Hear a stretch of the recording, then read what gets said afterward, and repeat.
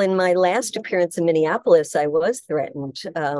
We had somebody who just grabbed my phone out of my hand after screaming and yelling at me. And then when somebody went to retrieve it, they beat up on him and he ended up in the emergency room in the hospital. Oh my God. I have had my talks canceled at universities like at Seattle at the University Bookstore, universities in upstate New York, even at peace churches, because of threats coming from people who don't want to hear this opinion. These are people who say they support the struggle for sovereignty and democracy in Ukraine, which I do as well, but they certainly don't want free speech here in the United States. So I think it's important for your viewers to understand that this message is hard to get out. It's been hard to get out in the mainstream media. We have had to take out ads, pay for ads in the New York Times, in the Hill.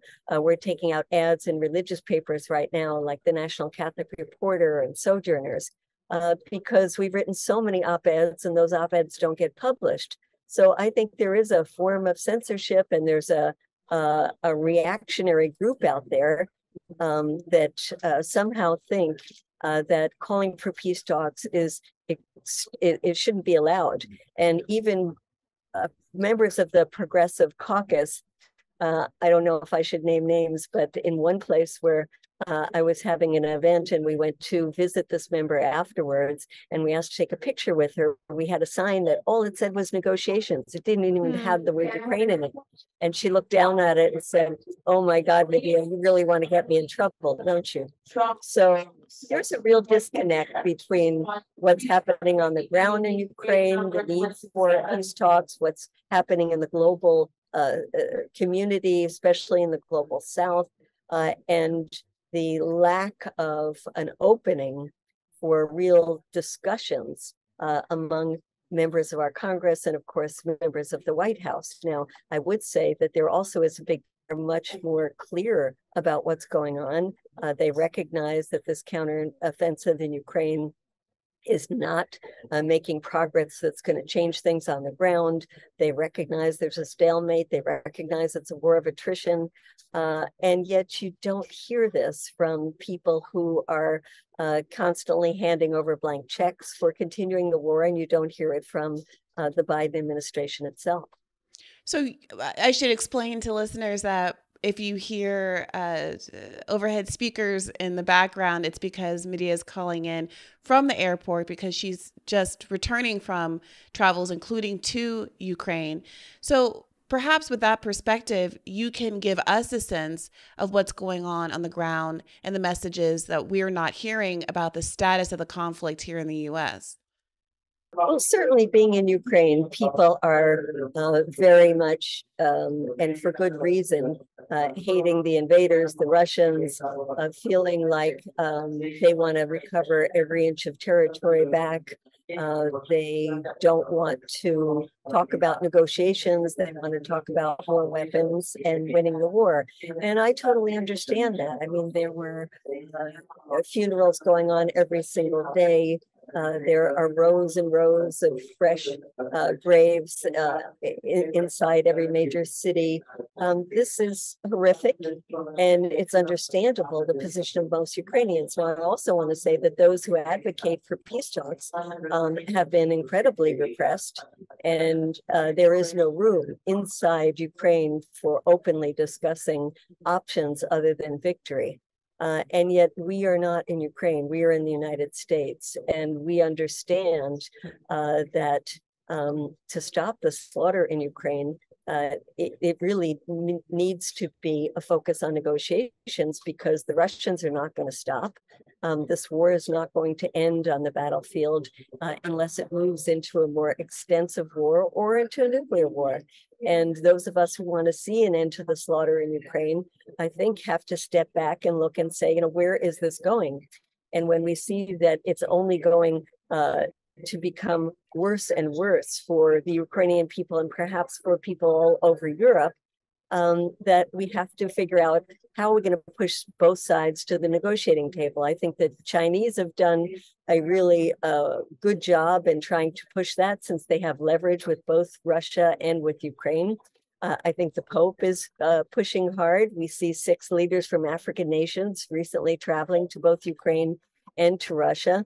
And yet what people tell me as I travel around all over Europe and including Eastern Europe is that this isn't going to end until Biden says that it's time for negotiations, that the Chinese can really put pressure on Putin, as can others. But until the US administration says, okay, it's time to start the negotiations, that it's not, that this war is going to keep going. And that's why we get back to the issue, Brianna, in terms of how can we build up this movement. We've got this coalition called Peace in Ukraine.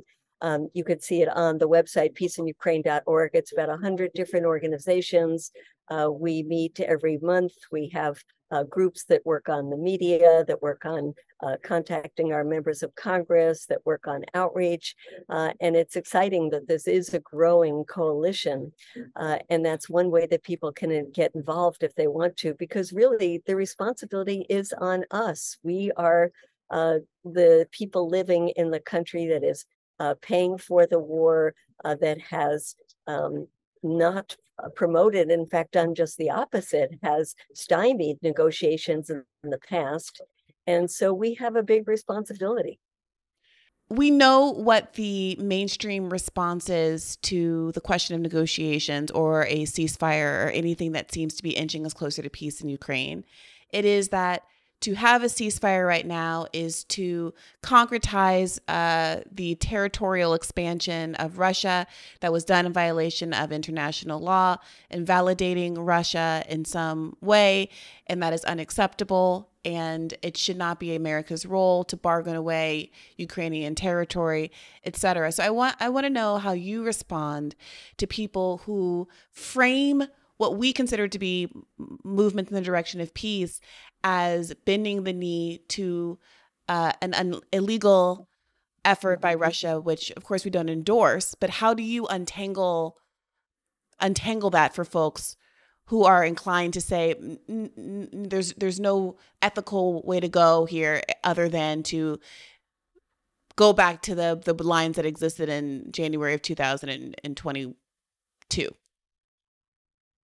I think we have to ask, well, what is the alternative? Where is this going? Where is it leading? In fact, we heard about 6 months ago when General Milley, the chair of the Joint Chiefs of Staff, said that Ukraine was in a good position and should immediately seize the moment for negotiations. As this war goes on, Ukraine is actually in a worse and worse position because Russia has more soldiers, they have more weapons, they have a war economy. You know, the US and its Western allies, we hear that all these weapons are going in, but it's a hodgepodge of all different things. And it doesn't make for a well-trained, well-equipped military.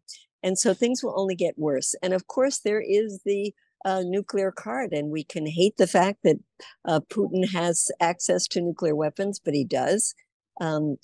We can hate the fact that that the invasion ever started, but it did. And so really the question I ask other people is, where is your scenario taking us? If Ukraine is only going to be in a worse and worse position. And I think this idea that Ukraine can win is something that really is outside of reality, especially if you talk about being able to take back every inch, including Crimea. The Russians are just not going to allow that to happen. And I think people have to understand this is not just Putin, that there are a lot of people in Russia who are criticizing Putin for not doing more, for not going harder, for not really prosecuting this war. I mean, if you're in the capital of Kyiv, or if you're in a place like Lviv, you hardly know there's a war going on. There is, unfortunately, a heck of a lot more that Russia could be doing to make life really miserable for so many more Ukrainians. And just like there are people that are faulting Biden for saying, you're not going whole hog into this. You're not sending all the weapons they need. You're going slowly and just crossing each line with a lot of pressure. The same is happening in Russia. So I think this should scare the heck out of everybody. Where is this going? Where is it leading? And anybody with a sense of rationality should say, stop. We must find a way to stop this. I mean, why are people all over the world calling for an end to this? It's not because they love Russia, they love Putin, they think that Russia's doing the right thing. It's because this is affecting the entire world. It's affecting millions of people's access to food at prices they can afford. It's affecting energy. It's affecting politics. It's actually allowing for right-wing forces to be building up throughout Europe and possibly even in the United States. So I think there are so many reasons for people to say, this has gone on way too long. If we allow it to keep going, it will only get worse. And to listen to those voices who are the voices of reason, whether it's the Pope or whether it's Lula in Brazil or whether it's the 6 leaders of African nations. Let's listen to them. So, Medea, you've spoken to the squad members. What do they Yes. say? I mean, how do they, yeah, go ahead. I'm sorry. I speak to them constantly. We are constantly calling their offices, going to meet with them, going to events where they are. And, we're trying to do it nicely. And there are others who will get up and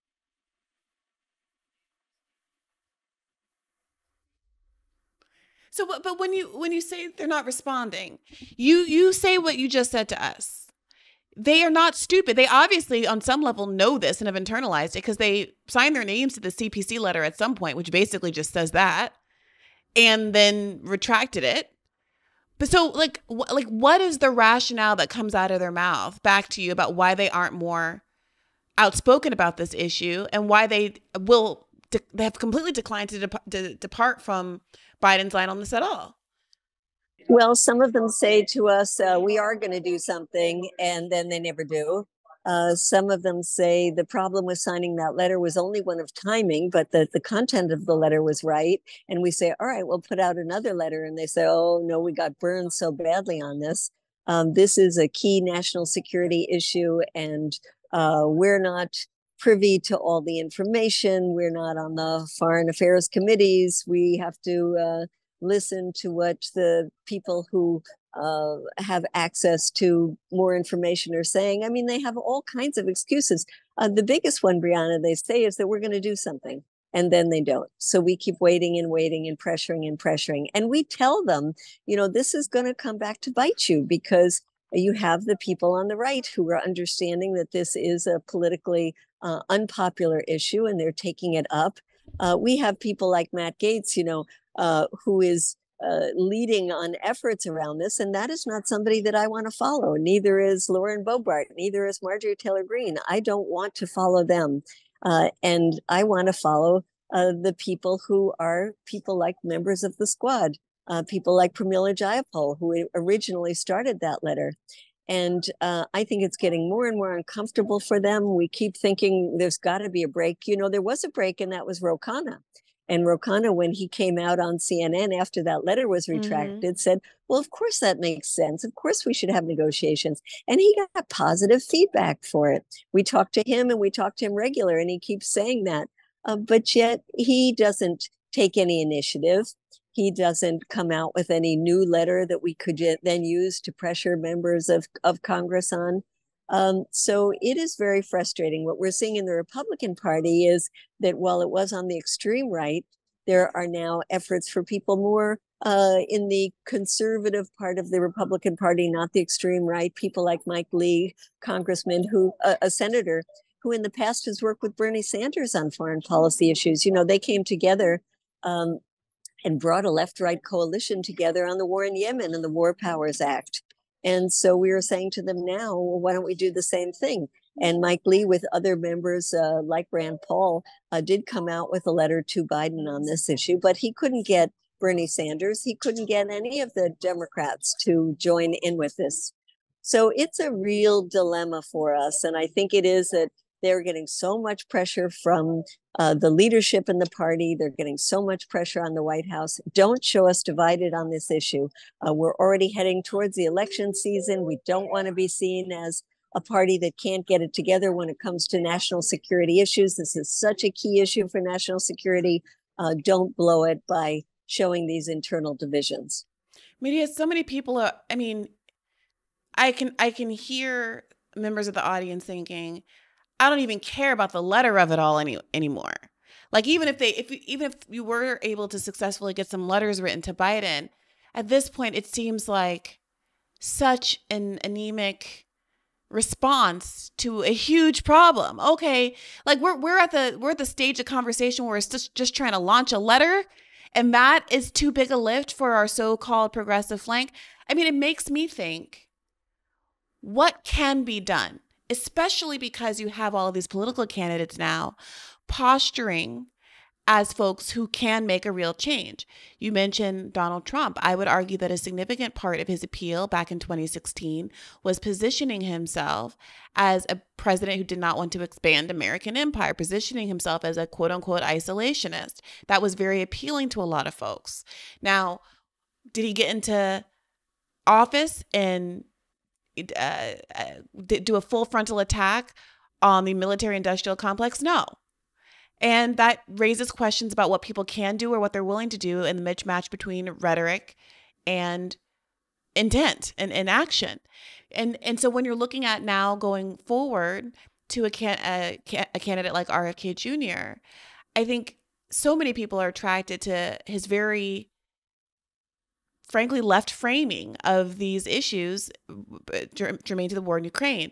There is some inconsistency there in terms of his rationale, his logic when he's talking about other parts of the world, most pointedly Israel, Palestine. But you know, people like what he's saying about Ukraine. But I had this question for him when we interviewed him on Rising last week, which was, okay, you've said that you support Medicare for all in theory, but you think it's too big a lift, that it is realistically not going to happen anytime soon. So you don't want to put all of your political energy behind it. You've also said that your own family members have been killed for doing what you precisely say that you want to do right now, which is to end wars, rein in American militarism. What's the harder lift? Why do you think it is that you're going to be able to do X, Y, and Z, but not Medicare for all? And is this just rhetoric? And the real reason you've chosen to be so forceful on the anti-war stuff is not because you think it's any more likely that you're going to be able to affect the Pentagon budget than you are going to be able to bring a universal health care to the United States of America, but because you know there's more political energy behind the anti-war movement right now than there is behind the movement for universal health care. I mean, what should we expect? What should we be looking for from these candidates? What kind of commitments should they be making that would help someone like me feel more confident that they mean what they say? Well, I think it's funny that you say that there's more energy behind the anti-war movement, because we can't even get, 5 or 10,000 people out on the street in an anti-war demonstration. Well, the same is true. You can hardly, and people, made fun of the Medicare for All movement because of this, but hundreds of people, you can name me, there were dozens of people out at the Medicare for All rally back in 2001. And that was right on the heels of Bernie's campaign. So, I mean, I think that's a movement issue. I mean, that's a organization issue, but not necessarily. I mean, you don't feel. Let me ask you this: you don't feel as though kind of anti-war in Ukraine sentiment is a real driving force right now in politics, a real galvanizing force? I think it is becoming one, but it's been it's been 18 months to get to this point. I also think it's important to understand that this is not like the Iraq War, where the US was the aggressor and it was very clear to people. It is Russia as the aggressor, and so it is not as clear to people. And while I think that sentiment exists generally among the population of saying, wait, this, doesn't make sense. It's a group that's hard to mobilize. That's why I say, it's been tough for us. We are making an average of 200 calls a week to Congress. We should be making thousands of them. And what Pramila Jayapal has said to me is that your opponents, the ones who want to continue the funding of this war, are out organizing you 10 to 1. They are in the halls of Congress. They are constantly contacting us. And, they have a lot of money, and they are well organized. There are Ukrainian American groups. Some of them might actually be getting money from related to U.S. government kinds of things. Hey YouTube, thanks for watching. Just a reminder that this is a podcast. You can catch an extra premium episode every Monday for $5 a month at patreon.com/badfaithpodcast. That's patreon.com/badfaithpodcast for $5 a month, an extra episode every week. Additionally, please do consider liking this video, subscribing to this channel. It helps us out. It helps independent media beat the algorithm. We appreciate you. And as always, keep the faith.